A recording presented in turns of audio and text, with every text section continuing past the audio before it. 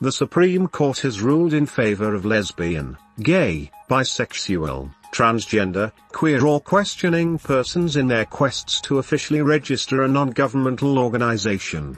In its verdict delivered by a 5-judge bench on Friday, February 24, the Supreme Court castigated the NGO's Coordination Board for refusing to register 4 names for an LGBTQ organization on the grounds that same-sex marriage is outlawed in Kenya.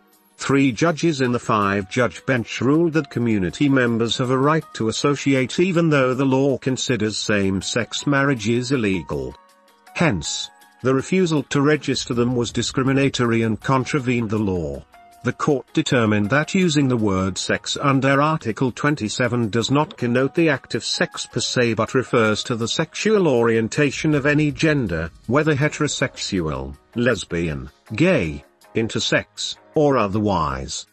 The NGO board, through its executive director, had declined to approve 4 of the proposed names on the grounds that sections 162, 163 and 165 of the Penal Code criminalize gay and lesbian liaisons.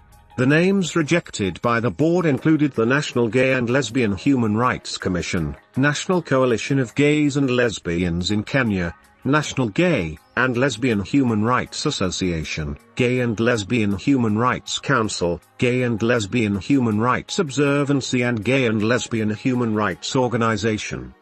In its explanation, the board noted that the words, gay and lesbians in the proposed names were objectionable to the board.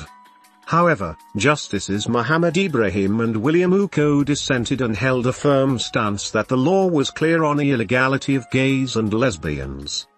The verdict was a culmination of a protracted case dating back to 2019.